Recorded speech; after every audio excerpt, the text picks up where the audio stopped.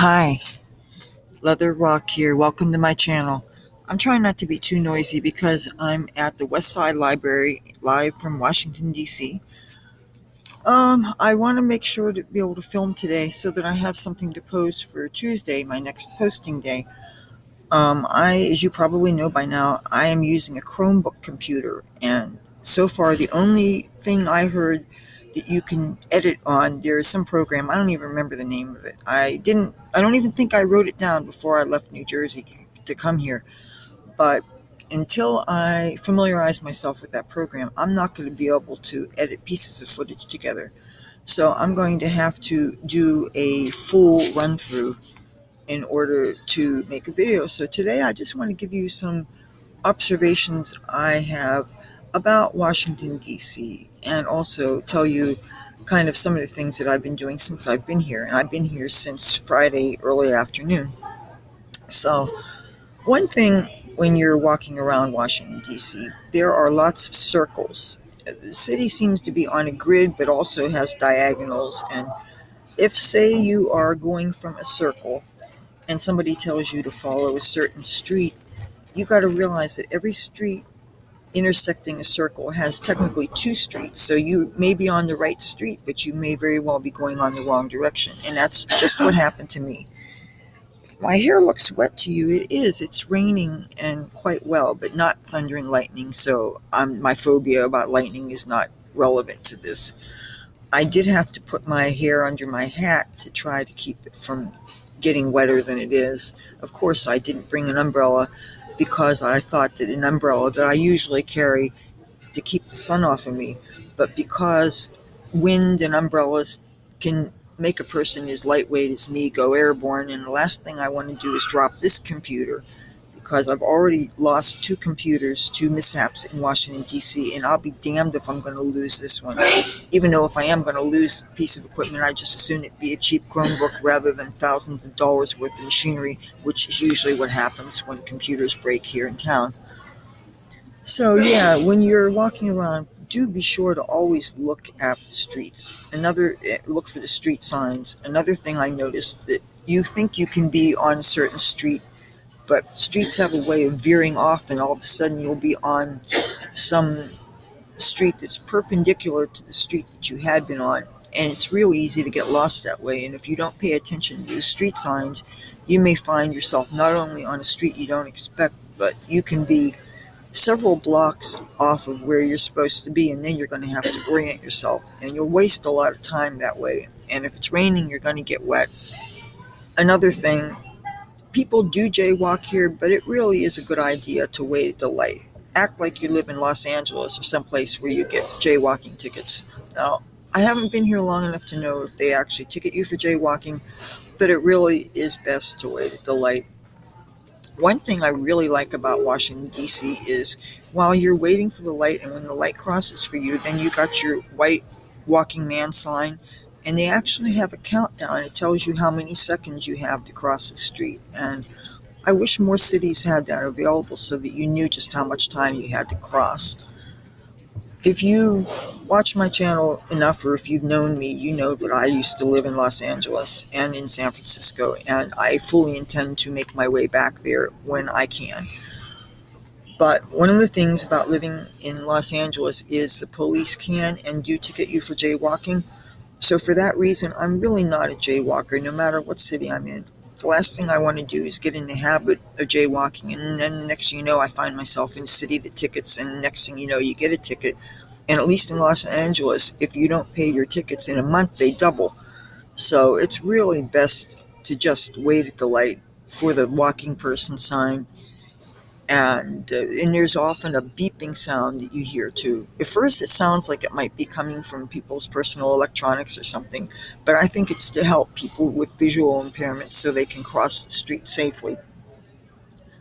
Another observation I have about Washington, D.C. is there's an awful lot of gas leaks, and I, for the life of me, don't understand why the people who live here don't pick up a phone and call and report them, especially if it's in their own neighborhoods.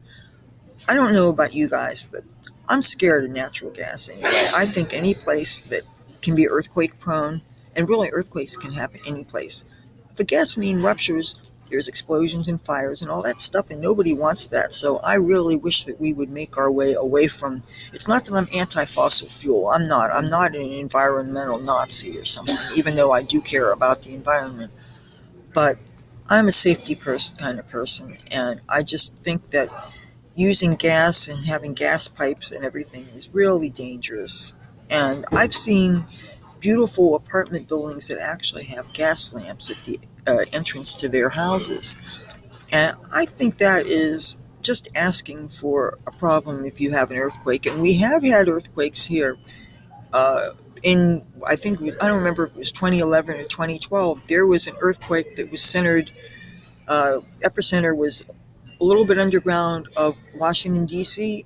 and my mother and I felt it in Atlantic City. It happened on a Tuesday, and it was her day off of work, and we were both in the apartment, and where at the time the apartment building shook a lot anyway because where it is, I think the ground is hollow, so whenever a truck would cross the street, the house would shake a little. But so when the earthquake happened, of course, it was shaking, but it was a different kind of shake. It was a shake from deep underground, it felt like, and instead of just shaking temporarily like when a truck passes by, it kept on shaking. It was rocking, and my mother was truly scared, and she's not a kind of person to show her emotion very much. So of course she asked me if that was an earthquake, and I had to think about it. And I said, yeah, I think so. And if anybody would know what earthquakes feel like, it would be somebody that's lived in California. I've been in earthquakes in Los Angeles. I've been in earthquakes in San Francisco, but mostly in Los Angeles. So, and I've been in some lighter ones and I've been in some heavier ones. And the lightest ones, I wasn't necessarily scared, but the heaviest ones, I was a little bit trepidatious. And then in the aftermath of my earthquakes, I was fascinated by them. I even remember my very first earthquake in Hollywood, which was back in 1987, October of 1987. I was so fascinated by what I had just experienced because I had been there not quite a full year when I had my first earthquake. And so I went outside with my notebook and I started interviewing just random people about where they were and what they were doing. And I wrote this all down in a journal that I was keeping at the time. I've been keeping journals and diaries. Well, I started my first diary when I was actually an 8-year-old little girl, but I became more of a consistent journaler when I was my later high school years. And although sometimes I confine my writing to only when life gets interesting, but I feel really guilty about that, and I try to be much more consistent with my writing now. Even if I forget for a week or two, either because, and I don't have any good excuse for this, sometimes I even misplace my notebook, and then when I finally find it, then I have to go and try to reconstruct what I did. And calendars, of course, come in very handy for this. So, and I recommend anybody, journaling is a very valuable tool for helping you to get to know yourself and also for documenting your life. I think my journals are some of my most precious possessions because they prove the life that I've lived, and I haven't had a particularly boring life. It's been exciting, even though I'm not the most prosperous person. So, Washington, D.C. has lots of gas leaks, and I noticed a lot of rats, but I've never seen a single feral cat yet. I'd like to know where all the felines are. One thing I noticed when I look at the apartment buildings, I'm passing by a lot of amazing architecture and a lot of beautiful, I'm assuming older buildings, maybe pre-war era buildings. And in addition to the fact that their rents seem to be through the roof ridiculous, I noticed some of them, in addition to whatever the rent and utilities, they charge you extra if you have a dog and extra if you have a cat. My friend's place where he lives, they would charge him $35 a month if he had a cat, and they would charge him $50 a month extra if he had a dog. And I think when apartments either do not allow pets or when they have surcharges like that, I think that really inhibits people from having pets. And considering the pet overpopulation and the animals by the millions that get killed in shelters every year. Anything that discourages people from keeping animals or makes the cost too prohibitive, that just results in more animals deaths. And when there are places, so many places that don't allow pets, and people move and they seem to feel that the only place they can find are places that don't allow pets, more often than not people just drop off their animals to shelters, even fully well knowing that there's a good chance, more than not, that their animal is going to be put to death. And how anybody could live with themselves doing that, or give excuses saying, "Oh, my child's allergic," or "I got a new boyfriend or girlfriend and they're allergic." And so they give up their animal that they've had for 10 years or more or whatever. And how you could live with yourself doing that. I don't think that's right any more than it's right just deciding to get rid of your child and saying, "You know what, my kid, he's 10 and he's bad. He won't stop saying the F words. You know what, I'm just going to put him out in the street.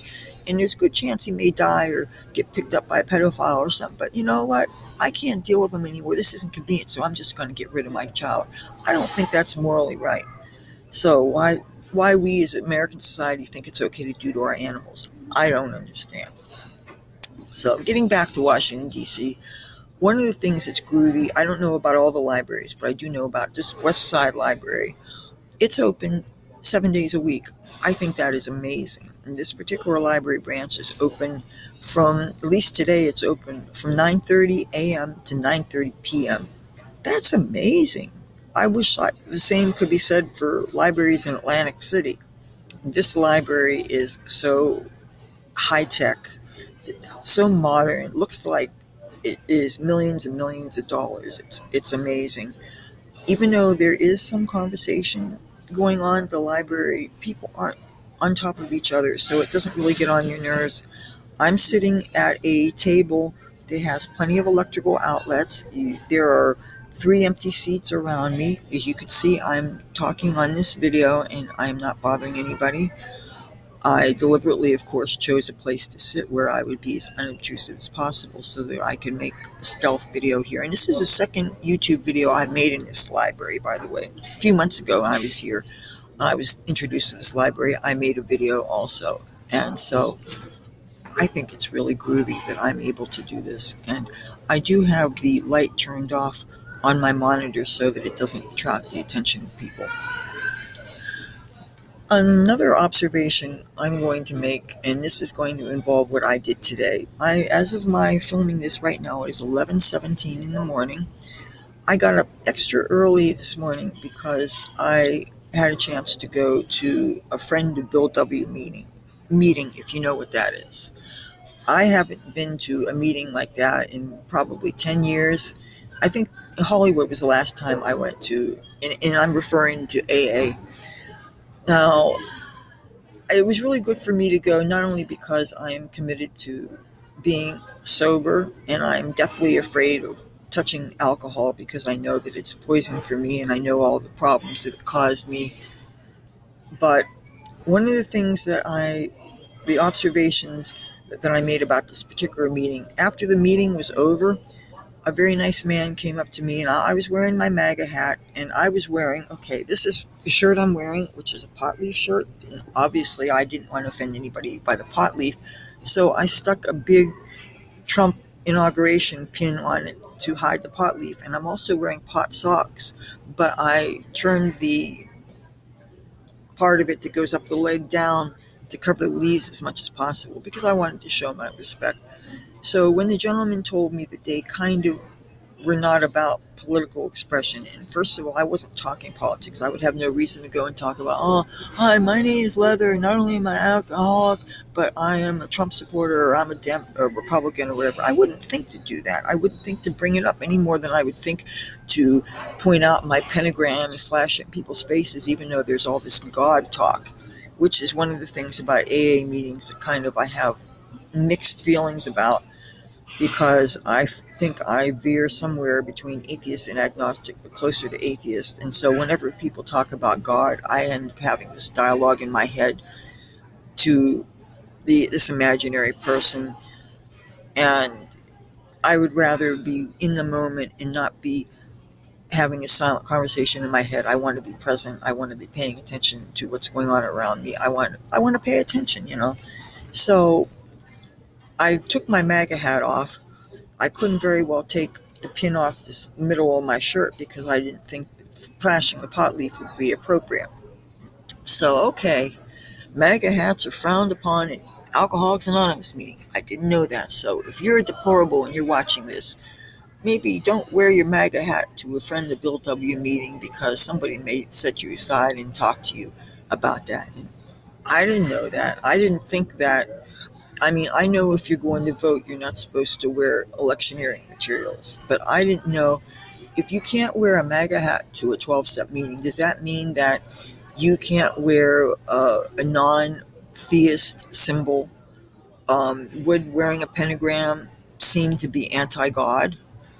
Um, I'm sure that there are people who are in the program who are not necessarily believing in the God that they say, okay, higher power or God as you understand him or whatever. And I also know that nowadays they have alternatives to AA that are less theist, but I couldn't tell you what they are offhand. And I'm sure that because they are much less commonplace than AA, I'm sure they're harder to find, especially if you aren't in a major metropolitan area such as Washington, D.C. That said, the meeting that I went to this morning was really groovy. I felt great energies there. There was nothing intimidating or offensive about it at all. The coffee was great. Not that I should care about such things, but it is true. Um, Now I think I want to talk to you about what I've done so far since I've been here. Since I do have some footage, but I don't know how I could possibly piece it together. And so maybe, and a lot of the footage that I took, I think is going to be useless anyway, and I'll tell you some of the reasons why. Well, first of all, I also did some filming on the bus talking about what my experience was on the trip so far. But again, because I'm not able to add the footage all together until I have access to whatever that program is. And I never know exactly how much time I have on the internet each day when I'm here, because sometimes I'm in places like Starbucks or even some of the parks have free Wi-Fi. But of course, the parks, I probably am not going to have something to plug in. And this battery does drain on me, and sometimes even when I'm filming. So I really would prefer to be at an electrical outlet also with my Wi-Fi. So I did some filming while I was on the bus on the way. There was free Wi-Fi on the Greyhound bus. But I found out not all Greyhound buses have Wi-Fi. My friends who live here, who were visiting my town, said that there was no Wi-Fi on their buses, and I felt bad for them because that was one thing that I thought was a really big draw about Greyhound, having Wi-Fi and an electrical outlet that you can plug in whatever your device is, and you can at least use the social media to let your friends who you're coming to visit know that you're in town, since, believe it or not every human being in America has a cell phone. I sure as hell don't. Um, let's see, Saturday was the main day of the events that I went to. The first event was a march from Trump International Hotel on the sidewalk, but not in the street. We marched toward the White House, and then after that, we marched from the White House area to 12th and Madison on the National Mall, which is roughly halfway between the Washington Monument and the Capitol, maybe a little bit closer to the Washington Monument. It was really surreal in a way, and I felt a little sad because one of the things that happened while I was hanging out in front of Trump International Hotel with a group of women from Oregon Women for Trump, but also people that were not from Oregon, some locals, I imagine. I met um, damn baby, I met a man from Scotland and his wife that were, I don't know if they immigrated here and they were actually able to vote here, what their story was, but the guy loved Trump and he loved America, and he just thought this was such a great country. And I love meeting people like that because it makes me appreciate being an American even more, hearing people that are from other places that have observed firsthand the difference in freedoms in even European nations. And they come here and they see how free we are here, and they love America and they love our president and they love our way of life. And people like that just are beautiful to me. And plus, I really love talking to Europeans. It makes me feel I have a little tiny bit of Scottish blood in me. So people that or feel seem more like my heritage, it's very comforting to me. Not that I have problems with people of different cultures. I don't, unless they have a problem with me. Then, of course, all bets are off. But to see people that I feel that I can relate to is like a breath of fresh air, and it's certainly a welcome change of pace from where I live, where I don't culturally relate to most people at all. There's so many people that don't speak my language, certainly don't look like me, certainly don't act civilized, and I really love to get out of town to be in other more welcoming environments. I don't want to call this a vacation, but I will call this, it's almost like therapy. When I go to Washington, D.C., it renews my spirit. It's kind of the way I used to feel when I would go to New York City, but I really believe I enjoy Washington, D.C. better than I like New York City because, first of all, New York City is a lot more expensive. New York City, I have friends who live and work there, and as much as I appreciate my friends, I always get the feeling that they are too busy to have time with me because they're always working. I don't enjoy calling them on the phone because invariably they have cell phones and they're walking out and about. And if I'm talking on the phone with somebody, I'm giving them my full attention, and I expect them to be able to give their full attention to me. And if you're walking and making sure that you don't get hit by a car when you step off the curb, or if you're on a subway and or a bus and you have to pay attention to your street, you can't give me your full attention when we're on the phone because you have to be aware of your surroundings. And that's the thing with people who have cell phones, you don't know where they are. It's not like when you could just count that a person is home and you're sitting in your house and they're sitting in their house. So they can pay attention to you. And that's what I don't like about calling people who have cell phones. And I really don't like calling people on phones, period. I never felt really comfortable on the telephone. So when we were in the mall area, and there are some free Wi-Fi there also, but not very many plug-in places. They are yellow jackets, and you got to watch out for yellow jackets because unlike bees, they sting you. It doesn't kill them, and they can sting you just because they're sons of bitches. Whereas bees usually won't sting you unless they're provoked. I'm not, of course, talking about Africanized honeybees. They're just badasses and you want to avoid them at all costs. But honeybees, of course, we love our bees because they pollinate our crops. If the bees die, we probably won't have much in the way of food and human civilization could die out. So please beware of your bees.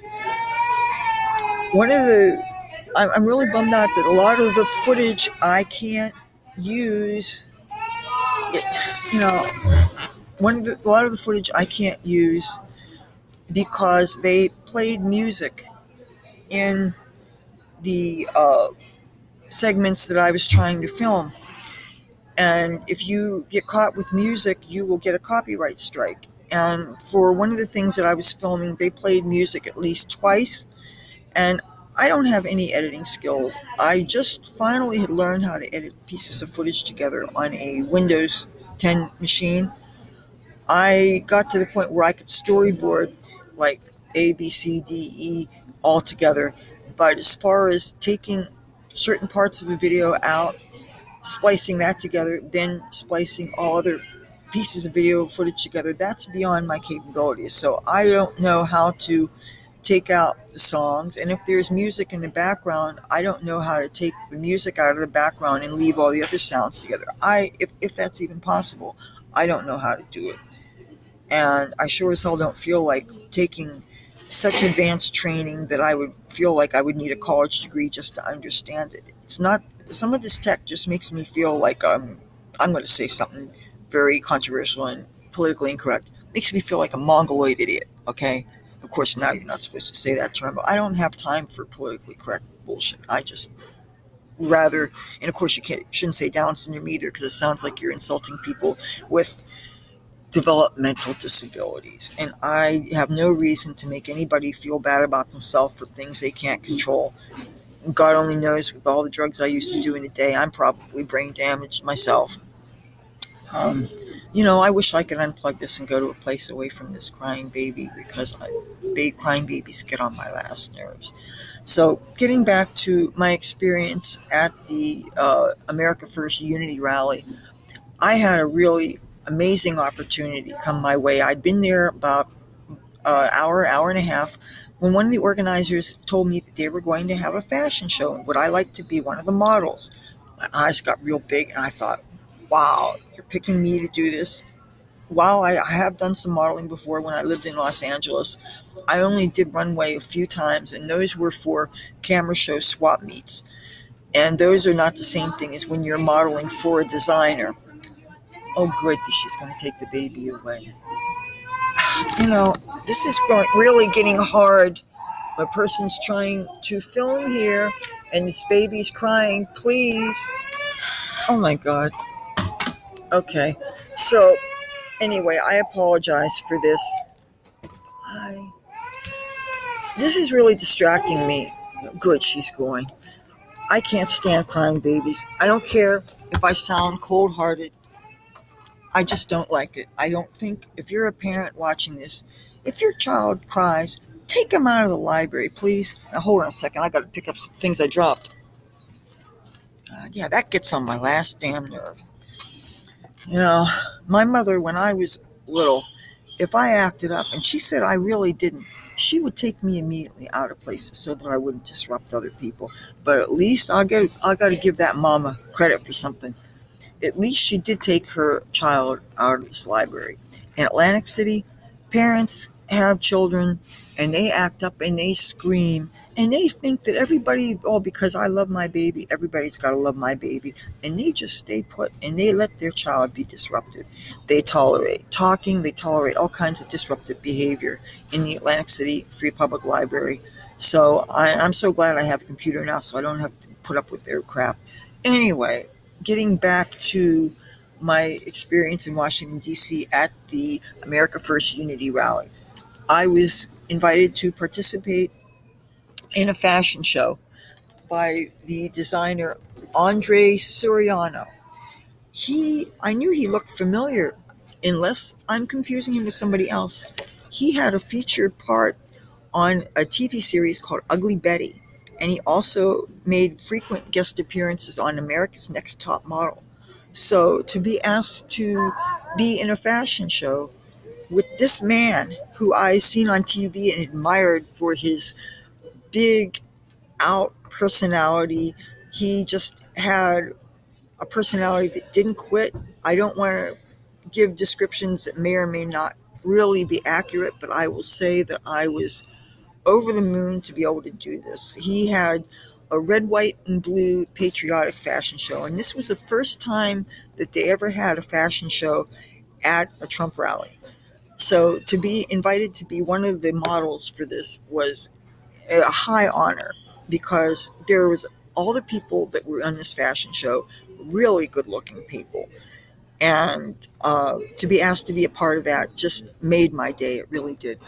Now, because I was, of course, filming for my channel, I had my computer set up. I balanced it on one of my purses so that it would have some height, and I made sure to get the stage area within the frame so I could film. And there was a little old lady sitting on a beach chair near my computer, so I mentioned to her that my computer was set up and filming. Could she please watch it and make sure that nobody touched it or kicked it over or stood in front of it so that I could be seen? Because obviously if I'm doing runway, I can't go off stage to fiddle with my computer and then come back. You can't do anything. So when I finally reviewed the footage, well, first of all, somebody kicked the computer over at one point, and I was actually really fucking angry about that. And I wanted people to tell me who it was that did it. I wanted to confront the bitch that did it. But while they saw it being done, they couldn't tell me exactly who did it. And since I didn't know exactly who did it, there was nothing I could do about it. Now, obviously, since I'm filming right now, the computer was not damaged. So, that said, I couldn't use the footage I shot, partly because there were two speakers before they even got to the fashion show. Then they played two songs before the fashion show. And of course, if you know anything about being on YouTube, you cannot have music in it that you don't own the copyrights to. You can get a copyright strike. And if you get three such copyright strikes, you stand to lose your channel completely. And that's the last thing I want to do. So they played two songs before this fashion show started.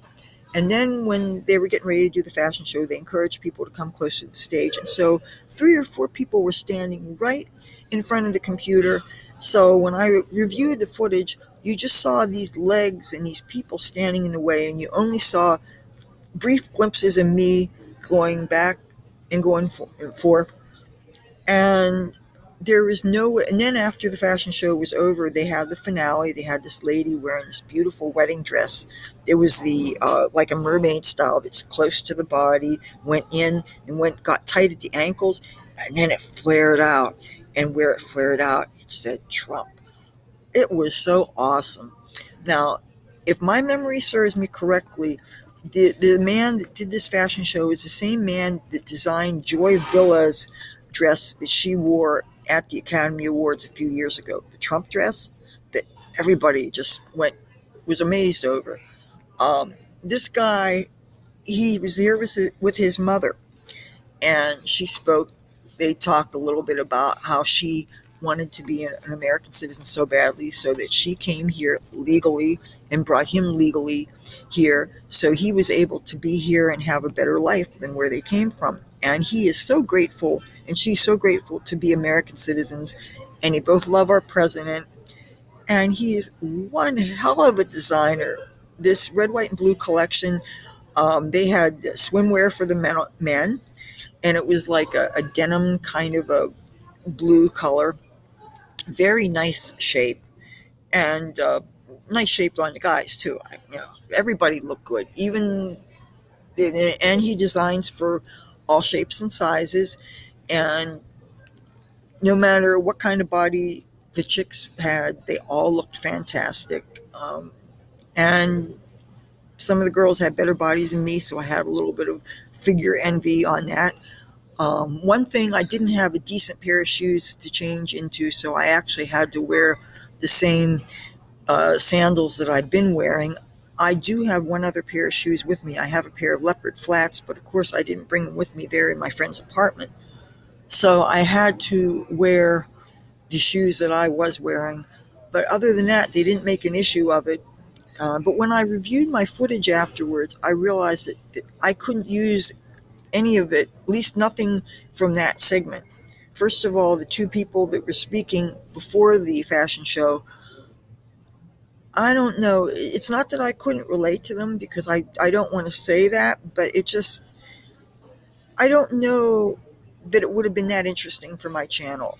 Again, that's maybe a judgment that I'm not qualified to make, but I would like to think that my channel involves stuff that I put out that I relate to and that I care about, and not that I don't care about the people, but it just, I don't know, they weren't things that I thought my audience would really be interested in, or maybe only such a small segment of my audience would dig it. So it probably didn't belong, and I would have liked to have taken that footage off first and actually just had the fashion show. So unless I happen to get footage of only the fashion show and I could somehow put that on my channel.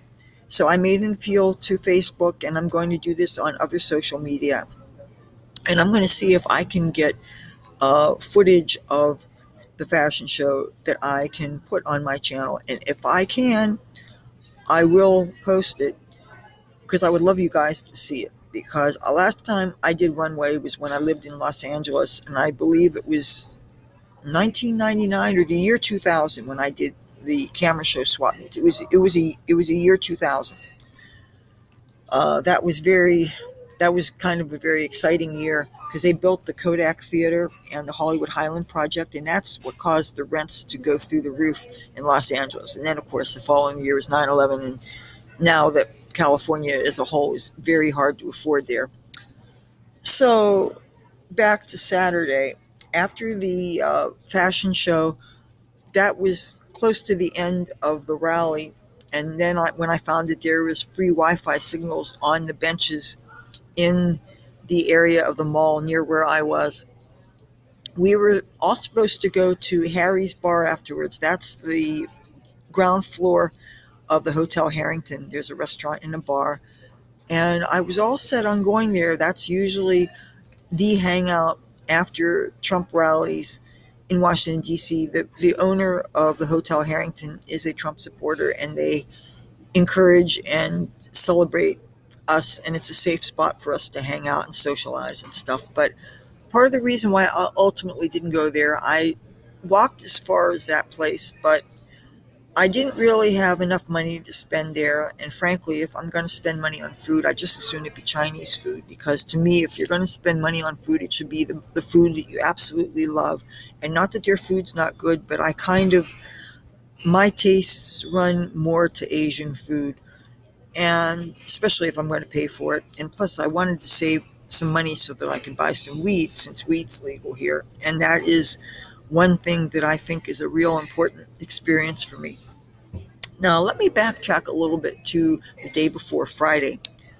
When I was here, I did have a tiny, tiny little bud of weed with me, and I took it out when I got in to my friend's apartment. See, he was staffing the peace vigil across from the White House, and so he gave me one of his keys, and he said, just go get in and make yourself at home. I was really dog tired because I only had like 2 hours of sleep.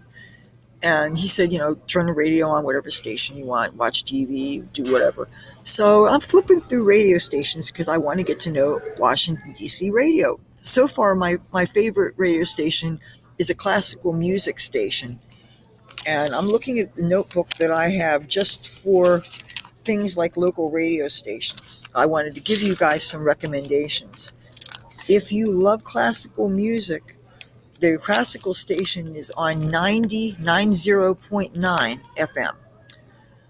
I discovered the most kick-ass classic rock station. If you're a rocker like I am, there's a radio station they call the Big 100. The call letters numbers are 100.3 FM.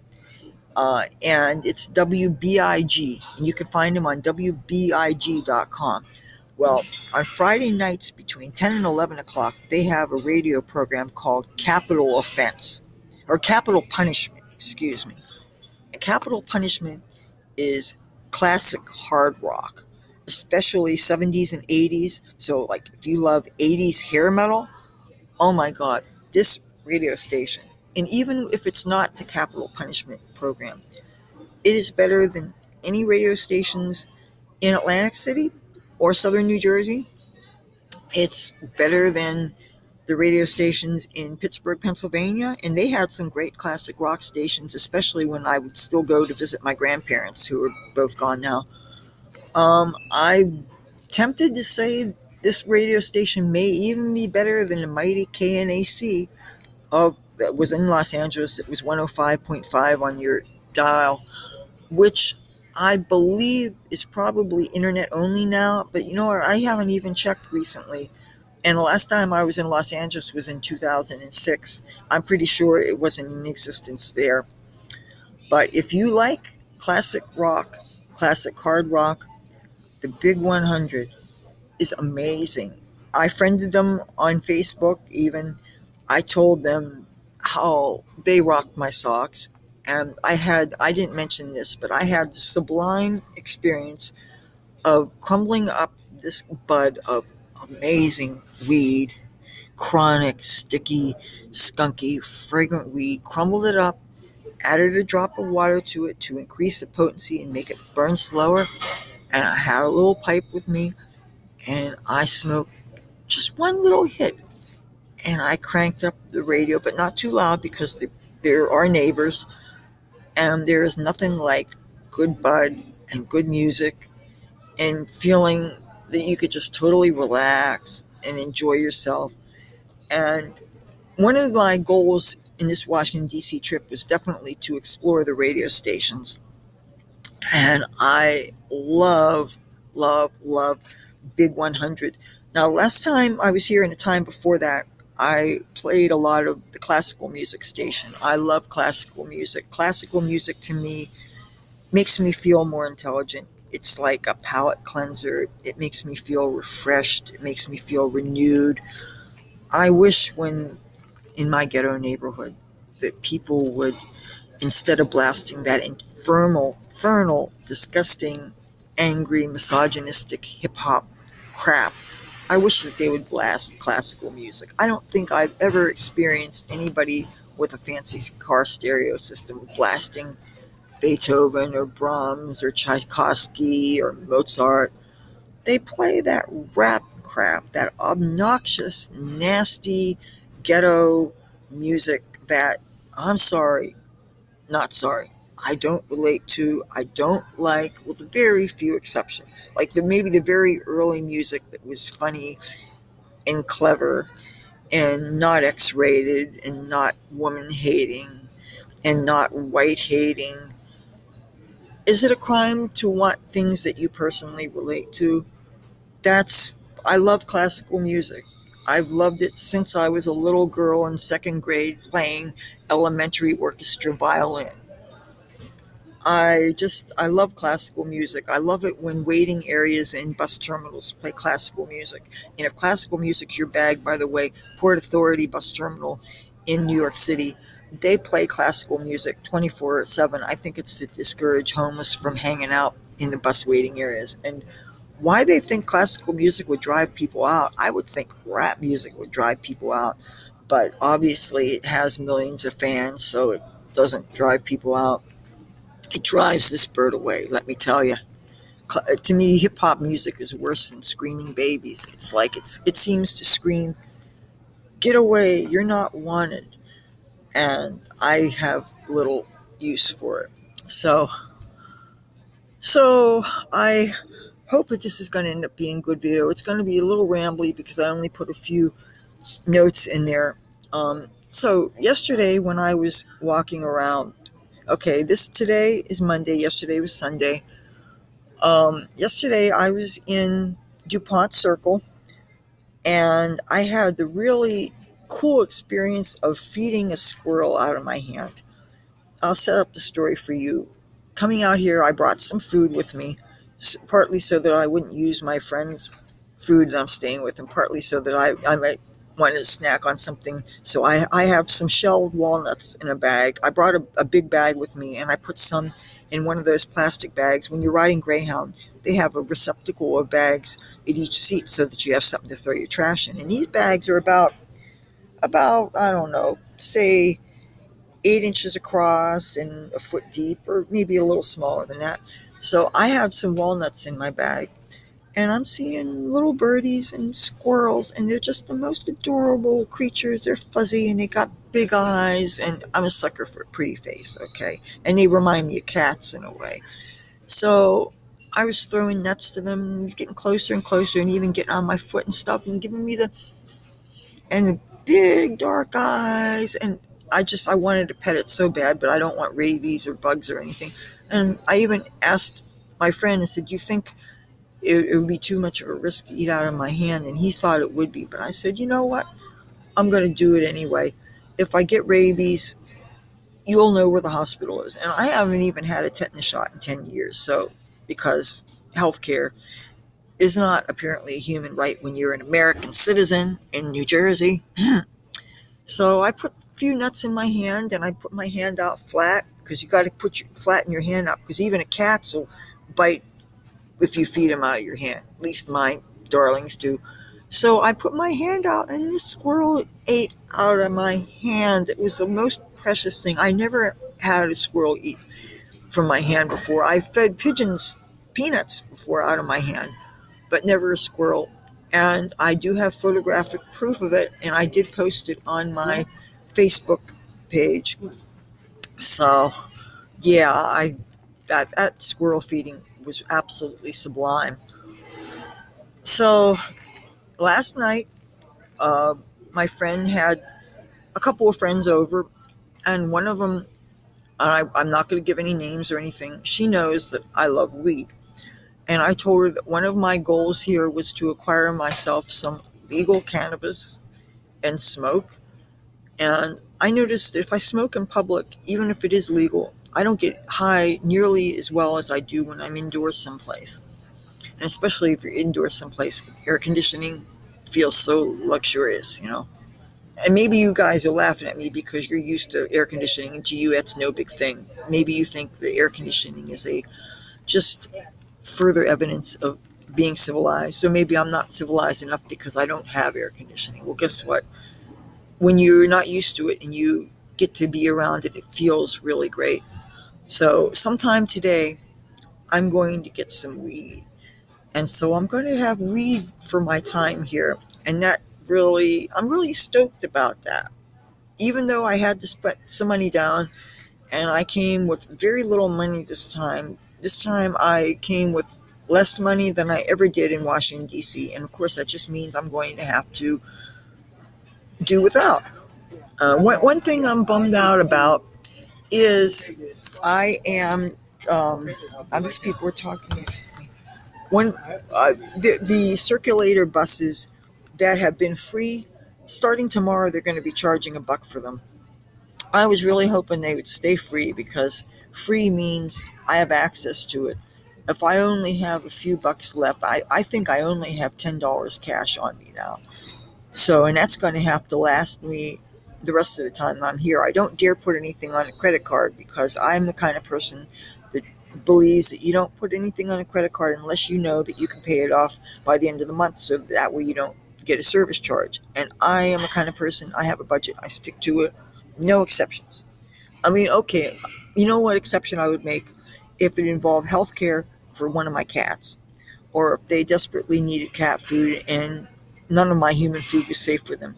That's the only time that I would break my own rule. Other than that, I keep to a budget, I stick to it.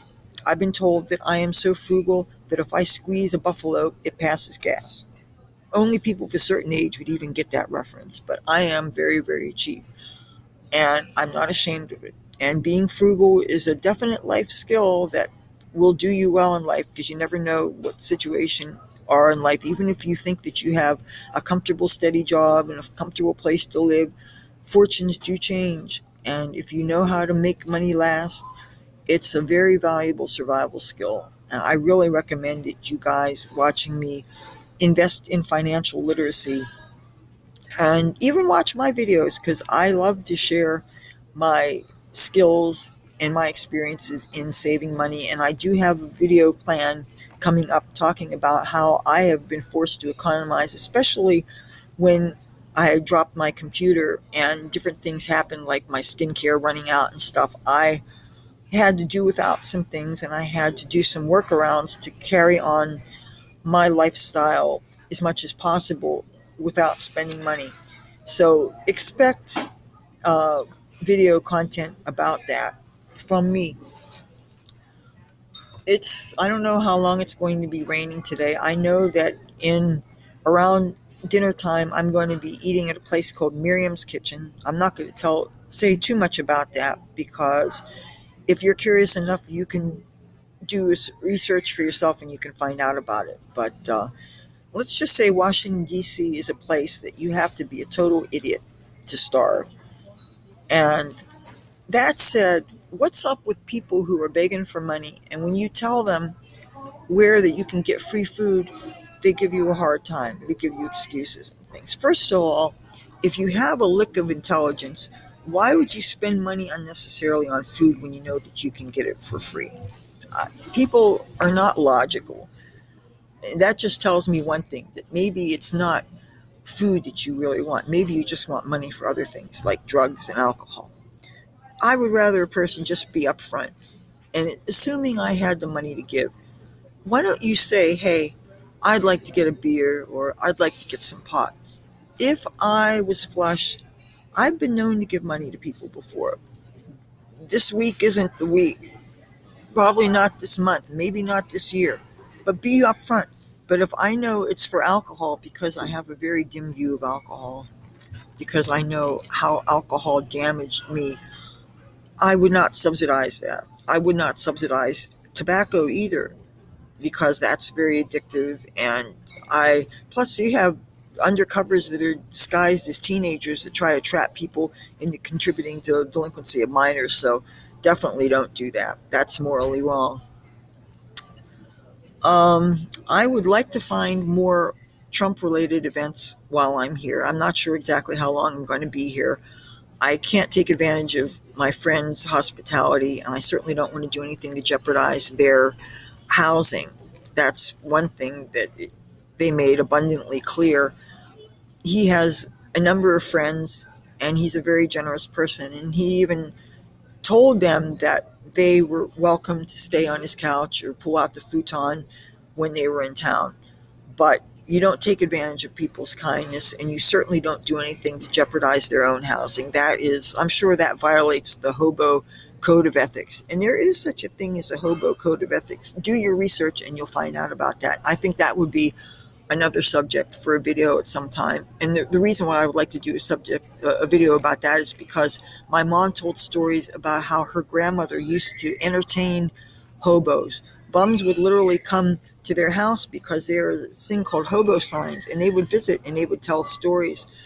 And when I found that out, that really warmed my heart, and it kind of made me realize maybe why I was a little bit drawn to hobos, and certainly the experiences I had living floor to floor and couch touring. I don't like to use the word homeless because it does have a stigma, and it does make many people think less of you. I get the feeling that most of us humans, we're one personal disclosure away from being shunned by people, because there's always that one thing that'll make a person lose respect for you, and you don't always know what it is. So that's, I think, why people can be reluctant to let people get to know them, because we have this fear that I'm going to say that one thing that's going to make you reject me, and you're going to close off and not hear a thing more that I say. Maybe it's because I wear a MAGA hat. Maybe it's because I'm the wrong religion or a lack of religion. Or maybe you just think I look funny, or you don't like the way I dress. Whatever that is. People have a fear of rejection, and they don't want to stick their neck out and be vulnerable and let that happen. I totally understand that. So, getting back to Washington, D.C., oh yeah, there's going to be a Trump rally October 17th, and I know I can't stay that long. And so unfortunately, I'm going to have to miss it. So I really would like to make more friends out here so that I have more places to stay, so that, for instance, I can come even more frequently and I could stay with another friend, and that way not get my friends in trouble. Now, I know I'm going out of order here, but I really do have to talk about something. Not too many disturbing things happen to me in Washington, D.C., but I am going to mention something. My friend gave me one of his keys, the key for to get in his apartment door, but not the key to get in the building. There's like a special buzzer thingy. It's like an electronic eye thingy or RFID chip, or I don't know what it is. But anyway, he said just wait outside and somebody will let you in, either who's leaving the apartment or who's coming in. So one night, it was not last night. Yeah, it was last. Was it last night? Yeah, it was last night. I came in after the Saturday night. Was it Yeah, it was Saturday night. Okay. I'm sorry if I'm so brain dead. I really should have organized my thoughts better. But that crying baby totally distracted me. I was totally pissed off. If I wasn't plugged in here, I was really trying to get away from that kid. So I'm waiting at the steps to be let in, and I noticed this group of four people. They were young white people. So I couldn't imagine that I was intimidating to them in any way, unless, of course, they didn't like my MAGA hat and my MAGA shirt. And I'm waiting and waiting and waiting, and they're talking amongst themselves. And finally, after what seemed like about a half hour, they came up to the door. And there was three girls and a guy. And the women went in first, and the man closed the door. And as I approached the door and I got my hand close to the door, he pulled the door closed. I almost got my finger caught in.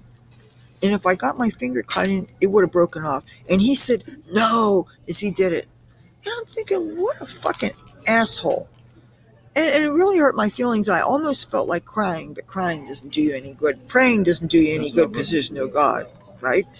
And I could see the window where my friend's apartment was, but I didn't want to yell too loudly. I did yell up a few times, but there is a restaurant or a gay club or something with seating downstairs, and I didn't want to draw attention to myself by yelling. And plus, I know that when people are yelling up windows, it distracts and bothers other people. So I know I don't appreciate it when I hear people doing it where I live. So I yelled his name a few times, and of course, he didn't hear. Fortunately, somebody finally was coming up to the apartment building, and they did let me in, and I was, of course, very grateful. But I was still kind of shook up about how the fact that there's some asshole guy in my friend's apartment who doesn't like me for no good reason because he doesn't even know me. I mean, I can totally understand being reluctant to let people you don't know in buildings. I do it all the time, not letting people in I don't know. However, if somebody asks me nicely, and if I make the determination that they're not a troublemaker, I would do the right thing. I've let people in my ghetto building who I didn't know, they said that they gave me some explanation. One was an obvious schoolgirl that wanted to be let in. What am I going to do? Let a little girl stand outside in a dangerous ghetto neighborhood? I'm not an asshole unless I'm absolutely provoked. Why would I do that? So the idea that there's some young white guy that won't let me in the building, even though I have authorization to go in there, and that makes me think that every time that I have the key and I want to come and go when I'm not with my friend, am I going to run into something like this again? Does this mean I have to stick with glue to my friend in order to make sure that I don't get locked out? Is there a chance that I'm going to have to go find a park bench and sleep on it because I might not be able to get in his building because I don't have a cell phone? I can't call a guy. If I'm carrying my computer around, which I probably am, there's a good chance that it's not even powered up, so I can't even get on Facebook and send him an instant message saying I'm outside your apartment and could you let me in, please? And my friend has a life. He has things to do. He doesn't have time to babysit me. He's older than me, so he's even more of an adult, right? So I can't expect to be handheld and babysat and all this hippie horse shit. So, and there are lots of Trump haters in Washington, D.C. Now, today, while I was busy getting lost on my way to this library, one of the things that I did was there's a whole lot of Trump hating stickers, and I used a pen or a fingernail edge, and I peeled it off and threw away the stickers that I could find because it felt good to do so. Um, Supposedly 12 noon, and it's now 2 minutes after 12. My friend's supposed to meet me here. I don't know exactly where the day is going to take me, except for I'm supposed to get weed, and I know I'm going to get my belly full of food. Oh, yeah, I ate at a church yesterday. I was there once before. I believe it's called Georgetown Presbyterian, and I had the most amazing meal yesterday. I had two kinds of chicken. I had fried chicken that was so good. I put some Frank's Red Hot sauce on it and salt on either side. They had lemon chicken. They had pork chops. They had those red skin, thin skin bliss potatoes. They had sweet potatoes. They had salad, and I had Italian dressing on it. Am I making you hungry yet? And this is what I ate. There is more than that, but there are certain things I don't eat, like anything with cheese on it, I don't eat. So anything with cheese I didn't have. But they also served seconds, and they had coffee mugs with the Georgetown Presbyterian insignia on it, and they said that they were free and you could take one. And I'm all about my souvenirs, so I took one. But what a nice place. You sit in a real fancy dining room with chandeliers and everything. This looked totally like a high-end restaurant setting. And the people serving there were volunteers. I guess every week they have volunteers from a different church, including lots of children.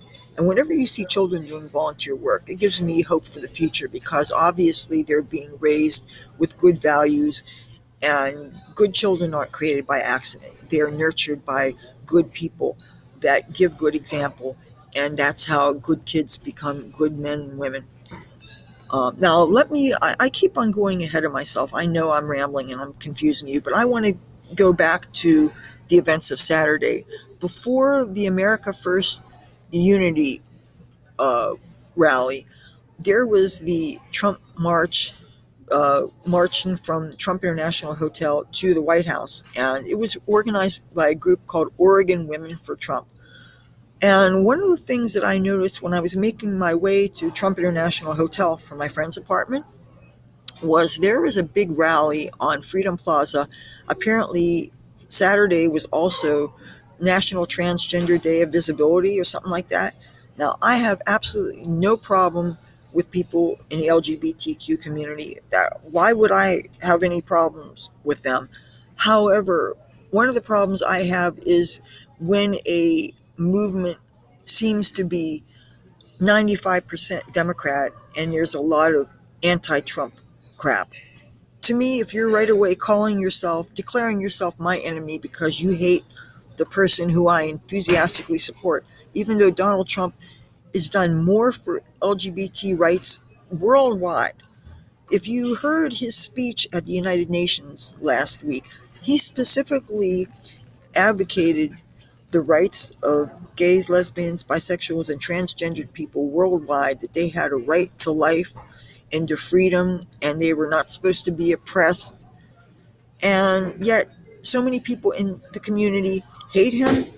And so I heard some mentions of Trump in a derogatory fashion when I passed Freedom Plaza. And then while I was standing on Pennsylvania Avenue in front of Trump's hotel, the transgender contingent marched down Pennsylvania Avenue, and then they started this "fuck Trump" chant, and I had big old drag queens get within feet of me and give me the middle finger. And the thing is, before they lost me when they did the "fuck Trump" chant, before they started dissing Trump, I was applauding them. I have transgender friends. I've had transgender friends since when I lived in San Francisco. I have my own connection to the LGBTQ community, and I love them just like I love any group. People can be in lots of different scenes. If you are a woke person, and I'm not a social justice warrior or anything, but there is this concept called intersectionality, which means you can be in lots of different scenes. So do they think that there are no Trump supporters, no Republicans among their ranks? Don't they realize that they are alienating Trump supporters who also happen to be in their community? For a community that is all about getting out of the closet, how do they think it's okay that people who are Republicans and who are Trump supporters are supposed to keep their political feelings in the closet? Does this not seem hypocritical to you? This is part of my problem with the left. The left will only accept you if you believe in everything hook, line, and sinker and you toe the party line. But if you veer in any way from anything that they're about, they shun you. They will have nothing to do with you. I was so bummed out at the attitude of these marchers. I can't tell you the last time I ever saw so many people, and there was a lot of them. I don't want to estimate how many people there were. It had to be over 1,000 people. And I felt so much negativity and so much hatred from them just because I was wearing a MAGA hat and a Trump shirt, and I had a big old Trump banner that said Trump 2020, keep America great, no more bullshit. And I was made to feel that I was the enemy. I was made to feel that I and people like myself are their oppressors. I had no opportunity to have dialogue with them. I would have so welcomed individuals to come up to me and find out what I was about. If they would have only done that, they would have found out just how much I had in common with them. I have a story to tell. I'm not going to tell it here. I don't know if I ever really will, but there was no need for them to be so mean. My open letter to them would be, have dialogue with people. Don't assume that just because somebody belongs to or espouses a certain political ideology, that does not mean they're your enemy. Maybe they're your ally. Maybe they might even be in your community, but they just vote for somebody else. It's like people that are arguing about what seat they're going to be on when they're in a plane or on a bus. When everybody's going to the same place. If everybody's going to the same place, does it matter where the hell you're sitting? I am fully capable of having friends of all kinds of political ideologies, all kinds of religions or lack of. I'm not going to hate on you just because of who you vote for. I'm not going to be the one to reject a friendship just because you're a Democrat or even if you're a socialist. I might think that your ideology is idiotic. I may think that you are, especially if you're a young person, I may think that the only reason why you believe and or vote a certain way is because you are inexperienced or because you only associate with people who share the same viewpoint as you, which I noticed with a lot of my real life friends, especially my California friends. Most of them, they just parrot how each other thinks. There's very little independent thought, and the few Republicans who I have been friends with, at least until Trump, in this great movement of Trump supporters, who we are not typical Republicans. We're not typical anything, really. There's so much diversity within the Trump fan movement. It's really mind blowing. But I don't understand why, if I am capable of being friends with anybody, as long as you're not an animal torturer or something, I have no problems with, and I will not judge you based on who you vote for. Now, if all you do is complain about how the person I vote for is the enemy, and all you do is bellyache about how much Republicans suck and how much Trump sucks, then yes, maybe I won't want to read that anymore. I have relatives on Facebook. I've only been on Facebook not even 2 years. I'm sure that my real life family has me on ignore because they tend to be Democrats and they post every other thing is anti-Trump. Even though whenever they post pro-abortion stuff, I always love their posts. I'm a pro-choice person. I'm a feminist. To me, feminism is not a dirty word. That said, I'm not woke. I'm proudly not woke. I'm not politically correct. I'm not going to pander to identity politics or race baiting or that such thing, but I don't understand how groups of people can just reject you just on politics. And I know I've discussed this in other videos. So yeah, when those people were so mean to us, and the thing is, when I got to the to the America First Unity rally, there were LGBT people there. There were all kinds of people there. I'm pretty sure the designer was gay. At least he had a T-shirt that said "Make America Gay Again," and he was fantastic. And he and I had a discussion after the fashion show. He even gave me his business card. I don't know that he gave anybody else his business card. I was really thrilled. I'm not 6 feet tall. I'm not 16. However, I do have some modeling experience, and the fact that I got to be in that fashion show, I'm still very honored and blown away by that. But yeah, how we were treated by the people at that march, uh, that was really to see so many people that basically declared themselves to be my enemy.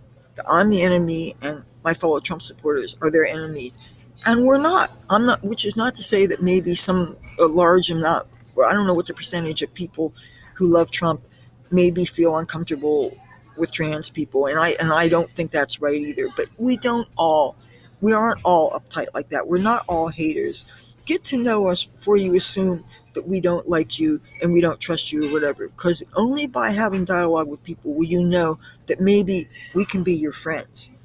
So that said, I'm still here in Washington, D.C. I would like to be here at least a week. I don't want to make assumptions, but I wish I could be here for the October 17th rally. I'm sure I can't be. I'm here to make friends. I'm here to network. I'm here to make videos. I'm here to be inspired. I'm here to take pictures. Hopefully, I'll get to know how to operate my little digital camera and my camcorder. I haven't even had time to really look at the instruction manual since I've been here, but I'm definitely here to smoke weed. I'd like to go to some more 12-step meetings, and I guess I'm going to have to hide my pot leaves, but I guess I can't wear my MAGA hats because that's frowned upon in those establishments. Well, now I know. But, oh yeah, another thing that Washington, D.C. is really great for, they have so many newspapers and magazines that are free. That's the great thing about big cities. This here is a couple of pounds worth of papers and magazines. And so every time I leave Washington, D.C., I always leave with a separate bag full of reading materials. I haven't finished the reading materials that I brought from the last time I was here. So yeah, I'm having such a wonderful time here. I wish you could be here. We're having record breaking warm weather. They said this is like the 61st day of summer like weather here. I really lucked out. I only brought one long sleeve thing, and I did bring my purple hoodie sweater, which, carrying my computer here, I actually have that wrapped around my computer so that the computer wouldn't get wet. So far, so good. But I can't say enough about how much I love Washington, D.C. It's just amazing place. If you're an architecture freak, if you love the federal government and you love history and you love the USA and you love the president, see, that was why I always loved Washington, D.C. I started coming here, I don't want to say regular, but I was here for George W. Bush's second inauguration. But each time that I come here, I get to know the area better. I don't like it as much in the wintertime just because it's so uncomfortable physically to hang out. And I like places that are comfortable enough to hang out outside. Washington, D.C. seems to treat its homeless people very well. It seems to have programs that can and do get people off the streets. It's gotten my friends off the street. So Washington, D.C., the resources are really wonderful. There's so much to see and do here. It's full of delightful neighborhoods. Cannabis is legal there. That is such a big draw. The idea that I can sit down in most parks, but not federal property. You can get fucked with. I don't know what the ticketing is if you're caught on quote unquote federal property. And unfortunately, some of the coolest places are federal property. That said, there are tips and tricks to inhaling on federal property that I have done. It usually includes hiding behind a big statue, but do be aware the Secret Service, they have binoculars and they can watch you from afar, so don't take your chances. But still, if you like cannabis, there are stores that you can buy it at now. Or you can order from a friend, which is what I did last night. So sometime this afternoon, I'm going to have some weed. Nah, nah, nah, nah. Greetings from Washington, D.C. I hope you enjoyed this video. If you do, if you watch the whole thing, feel free to give it a thumbs up. Now, if you think it sucks, give it a thumbs down. YouTube doesn't care either way. If you are new to my channel and you would like to see more of me, please subscribe to me and ring that bell. And when it looks like it's got the shaky thing, that means you'll get notified when I make my next video. I've committed to a posting schedule of Tuesdays, Thursdays, and Saturdays, sometime during the day, unless I have a computer problem like breaking computers, then in which case I might not be able to film. But since I have a computer again, I am back to filming, and I'm so glad to be back with you and share my exciting, wonderful life with you. You're watching me. I consider you my friend who I maybe haven't met yet. So until next time, stay tuned. I love you, and I love Washington, and I love the USA. Talk to you soon. Bye.